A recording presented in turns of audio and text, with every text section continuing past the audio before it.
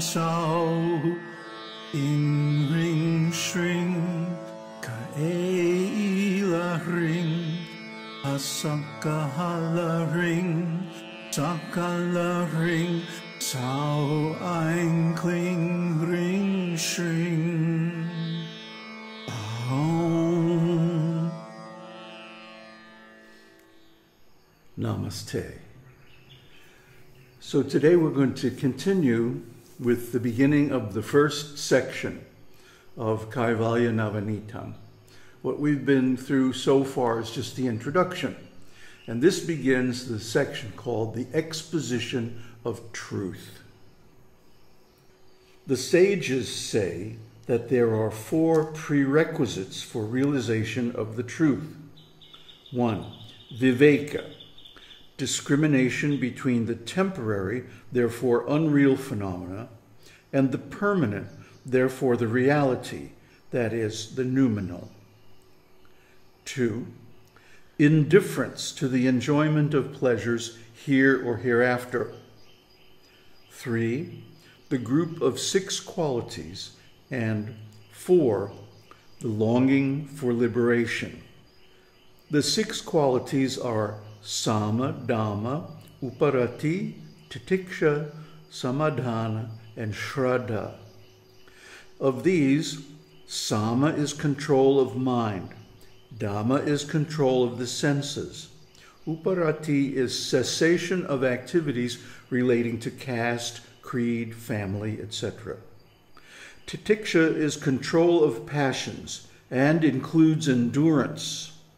Samadhana is, according to the sages, the settling down of the mind to reflect on the truth as revealed by the scriptures and the sages.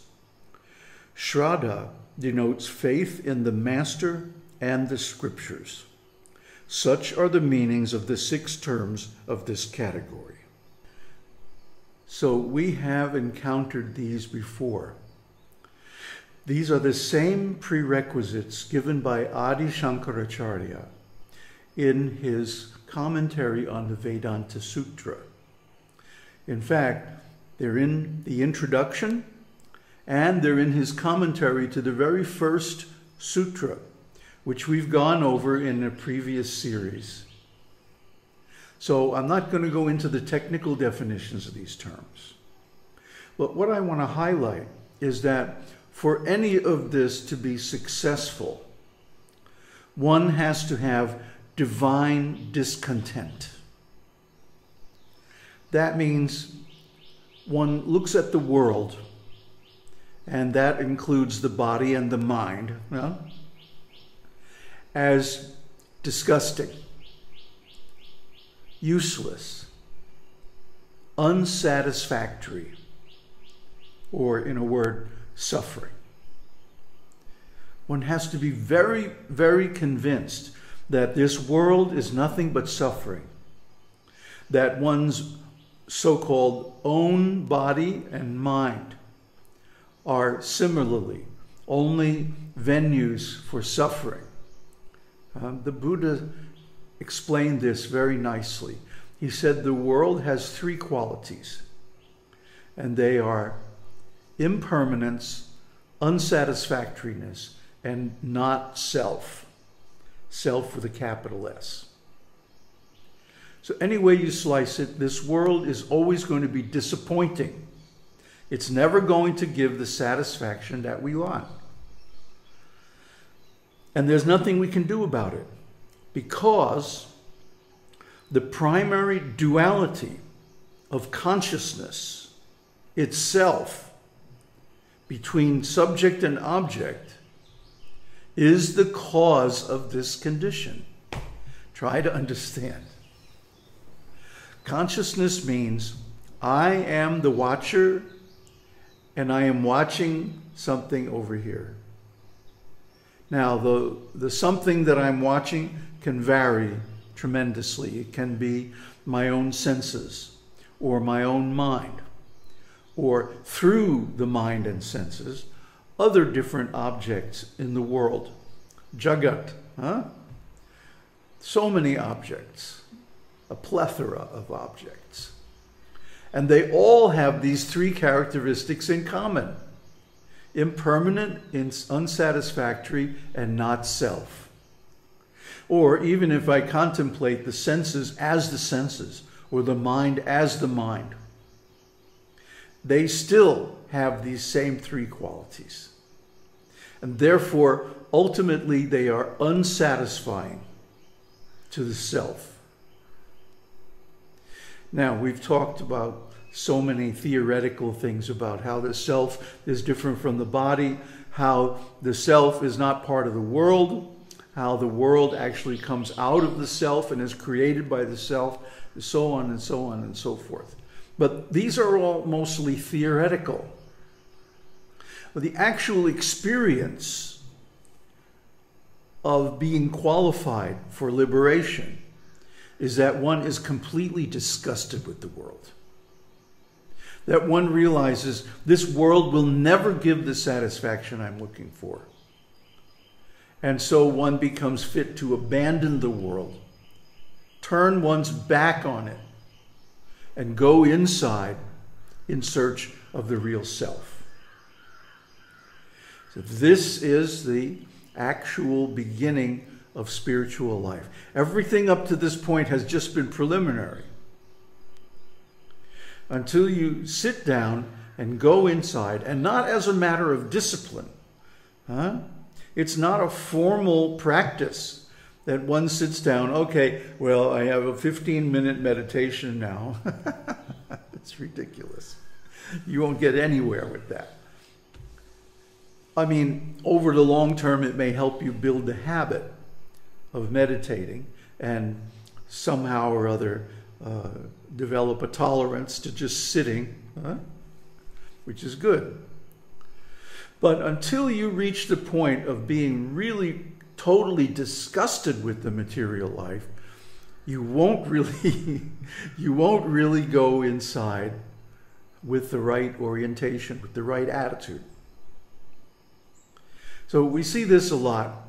I'm living in Tiruvannamalai, India, and we see a lot of spiritual tourists come. And they sit and they pretend to meditate. But are they really meditating? No. How do I know? They don't get enlightened. Now, how do I know they don't get enlightened? Because immediately afterwards they go to the tea shop and start gossiping about who is sleeping with who. So this is impossible. This is not enlightenment. See? There's still a dual consciousness. So as long as that dual consciousness exists, as long as there's a difference between I and other, between self and the world, there can't be enlightenment. Because in Brahman, there's no duality. There's no difference. There's no boundaries. There's no divisions, no distinctions, no discriminations. Brahman is one seamless whole. And you can't realize that through the senses or the mind. You can only realize it by confronting Brahman directly within. And that's just not going to happen until you're completely disgusted with the world, unless there's absolutely no hope in your mind of ever achieving satisfaction in life, in the world.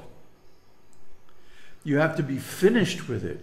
You have to be ready to turn your back on the mind and senses, lose interest in them, and go inside with a whole and complete concentration and unity of purpose and dedication.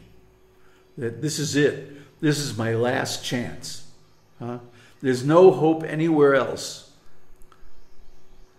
That is the actual prerequisite for self-realization. Now, all these other qualities that he's given are very nice. And the sages and the scriptures agree in many places that these are necessary. But really, what is driving them? For example, to give up activities in relation to caste and family and career and all that kind of stuff. Say, how many people do you know who have actually done that? Or even if they give up a career in, let's say, some business or some artistic discipline, craft or whatever, then they become a religious person. They put on a certain color cloths, and they go down to the temple and they make a career of that. That becomes their identity. And it's an external identity, just as much as being in a family or in a business or whatever. Being a holy man, being a preacher, a teacher, a representative of some religious group or teaching, is just as much of an identity in the external world as being a family man or a businessman or whatever. So don't just switch one career for another. That's not going to help. But rather, one should see that any kind of career, any kind of identity in this world is not going to give the satisfaction that we crave at the deepest level. And one will always be dissatisfied. One will always be hankering for something more. But because we project that hankering on the world, and we think, oh, if I just, maybe if I go somewhere else, or maybe if I get some different friends, or maybe if I have a different job, or maybe if I join a different religion, or maybe this, maybe that. It can go on and on forever. And it does. And this is samsara. This is why we take birth again and again in this material world. Well, I took birth in this country, in this family, in this religion, and it wasn't satisfactory. So now I'm going to try this other planet, this other family, this other religion, or whatever, this other species, or it could be anything, anything that's possible in the world. But it's still not going to be satisfactory. You're still going to get to the end of the next life thinking, oh, that really wasn't right. This is samsara. This is why the samsara, the round of births and deaths, is compared to a raging forest fire. When there's a forest fire, it can start just by natural causes, lightning, or the friction of bamboos in the dry season from the wind. That's enough to start it. But once it gets going, it just devastates everything in its path. So this samsara is like that. It starts spontaneously. As soon as we accept the duality of consciousness, observer and observed, as soon as we go into the awareness of the world, consciousness of the world, then we need senses. Then we need a mind to figure out what the senses are telling us.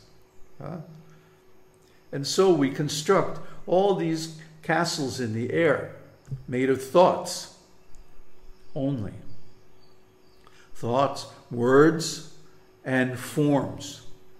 Name and form, the Buddha calls it. Actually, the Vedas call it the same. So we construct this whole castle, this whole model of the world. And it's wrong. It has to be wrong. Just like a map. If I have a map, let's say I want to go on a journey and I get a map. The map is not the territory. The map is going to be different from the actual experience. And the same with the mind.